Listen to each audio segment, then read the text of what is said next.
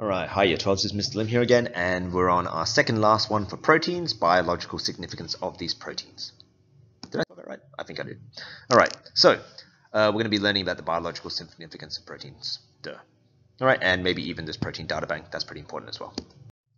So, what's the biological significance? Proteins, these act as enzymes in the body which allow for chemical reactions to occur at biological temperatures. So, not only do these proteins, build more DNA and build more proteins, they also work to do a whole bunch of stuff like control the flow of ions, they make muscles move, they do all kinds of things. So these proteins are really important, right? And they rely on their shape to enclose various molecules to either break bonds or form bonds. Okay, so I don't know, here's a carbon dioxide molecule, okay?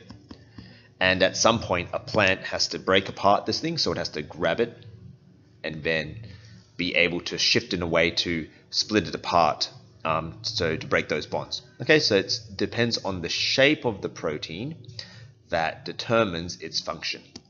Okay, to enclose on other various molecules or other proteins, the shape of the protein must be exactly complementary, which just means that it fits around the other thing, to the shape of the molecule or protein that it's acting on. And so complementary shapes, this has a complementary shape of this, okay? And they have to get really close to each other, all right? So complementary shapes. Small variations in the primary, secondary, or tertiary level can change the shape of the protein.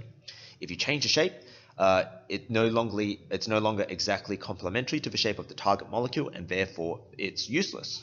All right, so if it's not exactly the same shape, it's not going to be able to fit in, and if it's not going to be able to fit in, then it's not going to do anything, and then it's useless.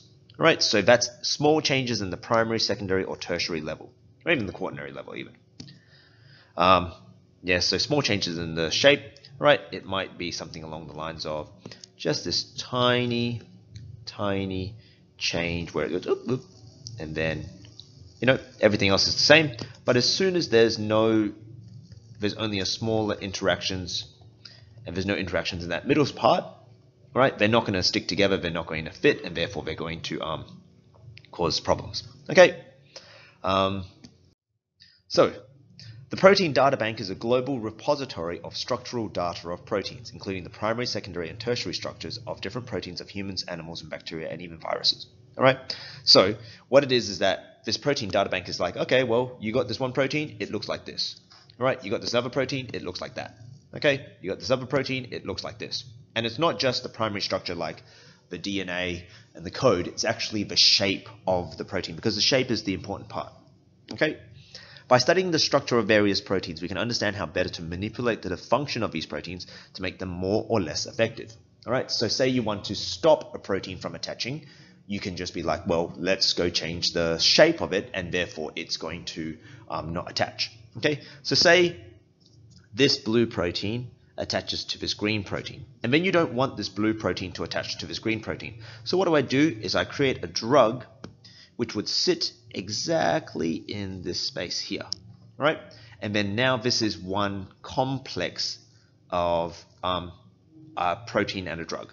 Okay, so now when it goes to combine with this, it's going to be like, oh, I don't make that right shape anymore, and so therefore that cannot bond to that. If that can't bond to that, therefore it's no longer useful, and this can be pretty useful when you're trying to design drugs to stop things from attaching. Okay, so it's not as if we were going through a global pandemic here, but the idea is that if you have the drug that can fit into the virus's attachment sites, it means that the virus can't attach, it can't do its thing, and therefore you can stop the effect of the virus. And that's some of the development of vaccines and drugs to treat various viruses. That's what they work on. All right, so there, I did that.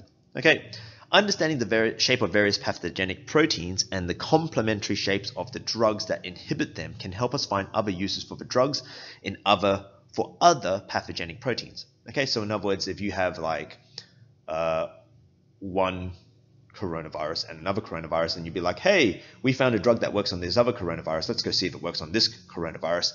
And then you can look at the proteins on the surfaces of those viruses, and then they say, okay, well, this is how it attaches, Are they the same? Yes, they are. No, they're not. And then the drugs may or may not work in that way. All right.